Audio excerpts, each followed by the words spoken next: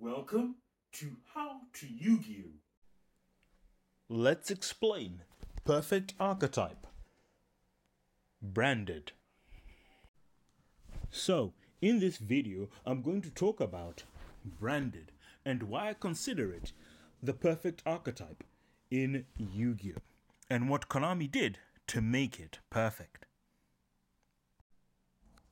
Okay, so allow me to explain. Now, recently, since the start of 2020, we've been seeing Konami in Yu-Gi-Oh! Address the issues that the game has. As I've spoken in previous videos, printing out less generic cards, putting some cost into them, etc., etc., etc. But really, we've not really had a balance or a middle ground of a perfect archetype that really summarizes all the ideals and really just puts a great example of a wave of the future of how to go. If we're going to make a strong deck, how should it be? How strong should it be? Should it be really negative? Should it not? Should it be disruptive? Should it not? All these key questions, right? How should it be? And then we come to the creation of branded. And you look at branded at first glance, and I looked at it at first glance when it was first released, and I didn't really see much of it. We didn't really know a lot about it on its first wave, but it's in its third wave rather when it got branded fusion, and all of a sudden everything became clear. This was an archetype that used disruption, but even in the early offset of things, it pressured your opponent. Branded is an archetype that pressures your opponent without the need of negation. This is one of the first steps Konami's really taken, rather, to really have an archetype be extremely strong, right? Without needing negation. It's quite liberating. The fact that it had a card, Masquerade Dragon, otherwise known as Tax Dragon, being able to deal burn damage to your opponent, being able to give an alternative win condition outside of battling, and just threaten your opponent for game without needing to negate your opponent, having these ways to threaten death in a fun and in an interactive way, in a creative way, is really quite interesting. And that's what really it bogs down to and what it's all about. Okay? Yeah, that's really what it's all about. That's what it all bogs down to. But why does this make branded the perfect archetype? Well, it makes it the perfect archetype because it brings a lot to the Yu-Gi-Oh table, if it were. And one of the things that branded brings to the table is different ways of playing. Yeah. Konami was smart enough to realize that giving archetypes advantage as they've done in the past, giving just endless advantage is not the way. So what did they do? They decided to have this archetype get advantage in the end phase. And you're getting your pluses in the end phase. They also gave it a clear weakness to a particular hand trap, which is like Ash Blossom, for example. As you know, if Ash Blossom hits a branded fusion, well, tough luck, you ain't doing anything. So the main aspect of it is to make the deck archetype balanced, give it a clear weakness. Okay, the archetype has a clear weakness that can be exploited, and players will know exactly where to hit it, so it's not going to get out of control. It has an inbuilt weakness. It's got advantage that it can keep accumulating if it's left unchecked during the end phase, naturally being very strong and very powerful, but at the same time, because it has a natural weakness inbuilt in the deck, inbuilt a failsafe rather, it doesn't feel too oppressive. And this is what makes branded, when facing branded, so healthy. I mean, branded has managed to be, I would say in TCG, one of the best archetypes, I would say, in my opinion, of all time, simply for the fact that it's just a really strong deck, really creative as well. As we're seeing with the support that Konami gives it, you're able to synchro summon, without synchro summoning, being able to do new and fantastic and new play styles, right? Without feeling too overpowered, without feeling too crazy, right? This is what it's all about, and this is why I think branded is the perfect template for archetypes going forward. I feel branded really is how you do archetypes right.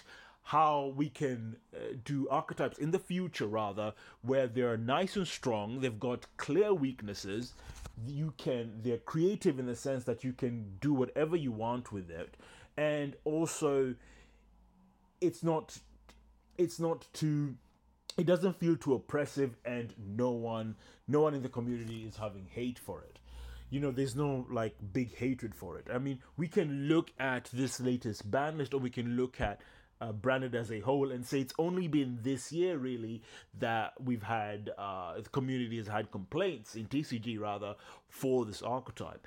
I mean, no one's really complained about, and even the complaints that we've had about it was about a trap card that did a very unfair thing. But again, if the trap card is left aside, branded as a whole, right, is very healthy, extremely creative, extremely skillful, rewards a skillful player, rewards skill, and but also rewards creativity. It rewards everything in Yu-Gi-Oh that you want to see. It's everything that we love about this game. Branded is all of that and more, right?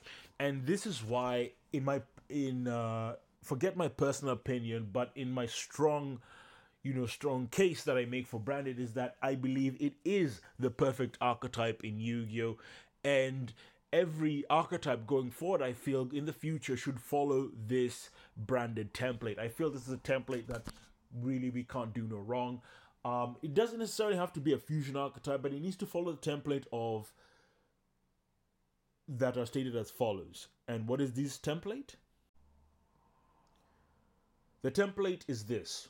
One, first of all, be a naturally strong archetype or deck. Have strong searchers. This means having strong searchers, spells or traps, being able to do the play that you want to do with your searcher, whatever it is, in a new and creative way. The second thing is that have a clear weakness.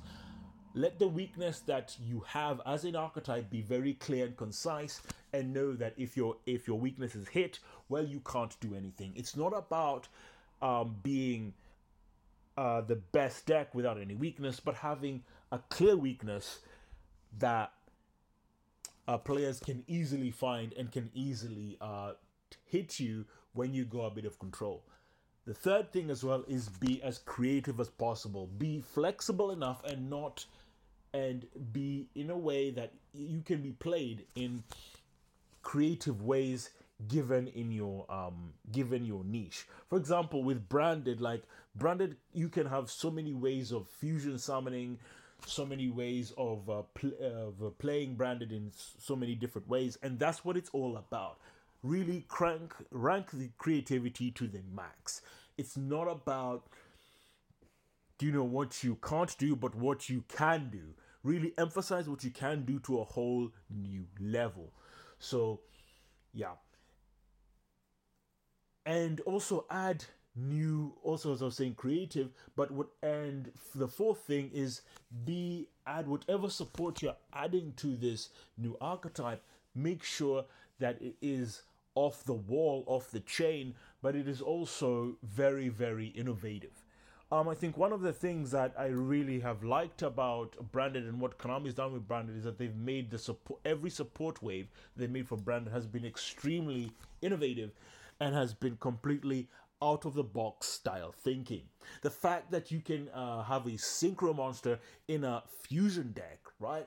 That it can synchro summon without the need of a tuner of synchro summoning is absolutely amazing, and it's fantastic, great. That's what I want to see more from Konami. I want to see more out of the box thinking. I want to see stuff that I've never seen before, and I feel like this is the sort of template going forward for new archetypes, for new decks that we need in Yu-Gi-Oh. And that's all I've really got to say about this matter. We come to the end of this video.